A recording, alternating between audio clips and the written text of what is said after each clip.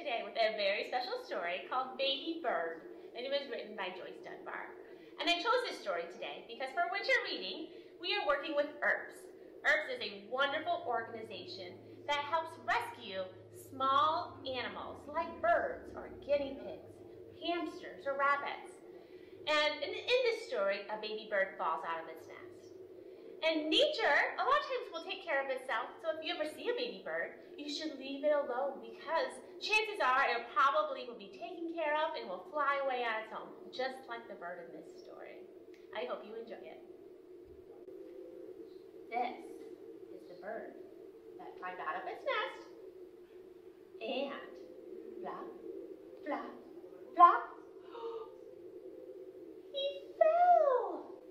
This is the squirrel that sniffed at the bird that fell.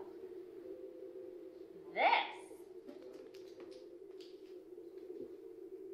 is the bee that buzzed around the bird that fell. This is the cat that stalked the bird that fell.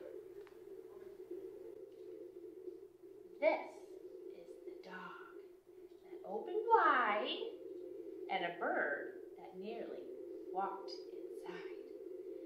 A baby bird that wanted to fly up, up, up, above in the sky, and he thought he would give it just one more try. Flap, flap,